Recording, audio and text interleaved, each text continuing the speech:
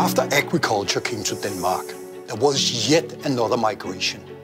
This time it was Bronze Age, 5,000 years ago, and it was the Yamnaya people deriving from the Pontic steppe. And these were sheep herders, bringing enormous amounts of animals and people to Denmark. Why is it important to know about our past? Why is it important to know when did the Yamnaya people get into Western Europe and into Denmark? And why is it crucial to investigate passage graves and burial mounds for ancient people in Denmark? It's all about the past. Understanding the past is key to understand the present, but also to make proper predictions, forecasts about the future. When we try to understand the genetic impacts of massive migrations, we can go back into the past and see how previous migrations impacted the indigenous populations. This tells us something about susceptibility to diseases and our ability to adapt to environmental changes.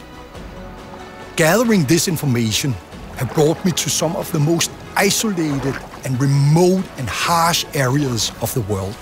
When I was a young man, I traveled through Siberia in a search for the Yukagir people. Later, I traveled to South America. All this I did in an attempt to put as many pieces together of the puzzle that makes up our human history. The use of DNA sequencing gives us a unique opportunity to understand how humans of the past moved around and populated the world.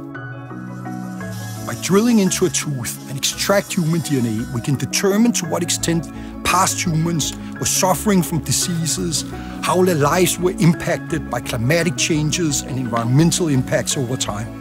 All useful knowledge that can help us today to predict what climate change will do to us as human beings and to our environments.